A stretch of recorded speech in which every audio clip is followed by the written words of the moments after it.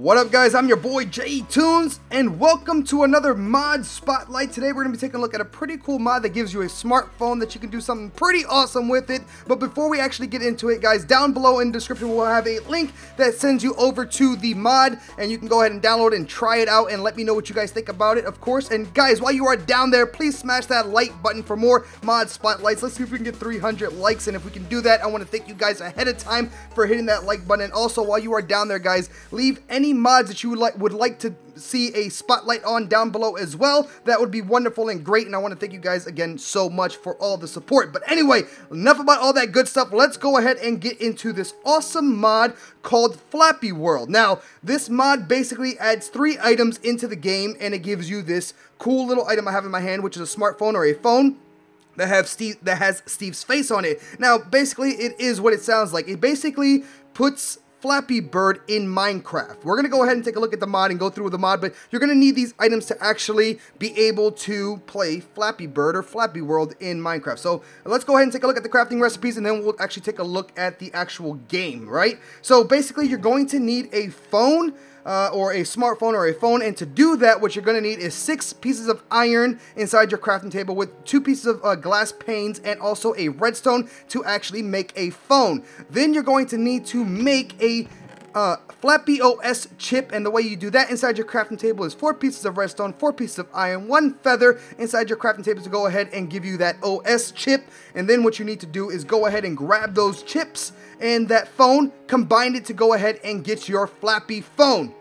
Now, like I said, you get a smartphone, which is great, but with the smartphone or the phone, what you can do, your Flappy phone, you're going to go ahead and click on your phone, and it's going to open up a little mini game. It's going to open up Flappy World or Flappy Bird, whichever. It's Flappy World, but it's basically Flappy Bird. Let's go ahead and die here real quick with the Minecraft theme going on here with the big old creepers. They're huge. They're massive. The creepers, you know, the dirt blocks. It's the Minecraft feel of Flappy Bird. Steve's floating head thingamajig, which is kind of weird. But let's go ahead and talk a little bit about the UI for this game.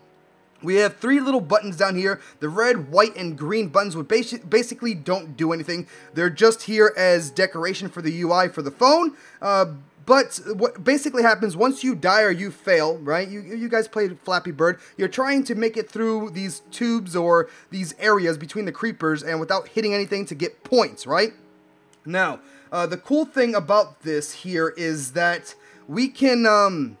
well, first off, once you fail or you die, you can't hit any buttons to restart. What you have to do is hit escape and then re-click back into it, and the game goes ahead and starts. Now, the controls that you use for this is basically all you need is a spacebar to make the head, you know, do the floating thing, jumping up and down just like this. So you can sit here and play Flappy Bird or Flappy World all damn day and try to get as many points as possible. Now, I've tried, and my highest score, as you guys can see, is right there. It's 19. I've been trying to get higher than 19, and it's really not that easy. I'm pretty bad at this. Guys, if you guys try out this mod, let me know what your score is. But the cool thing about this mod is this, that first off, you get a game inside of a game. You can play Flappy World inside of Minecraft, which is awesome, but it also has a reward system to this. It has a looting system. So basically, the looting system works like this. Once you hit 10 points, you get 1 piece of coal, and then after every 2 points after 10, you get another piece of coal. So once you hit 10, you get 1 piece of coal.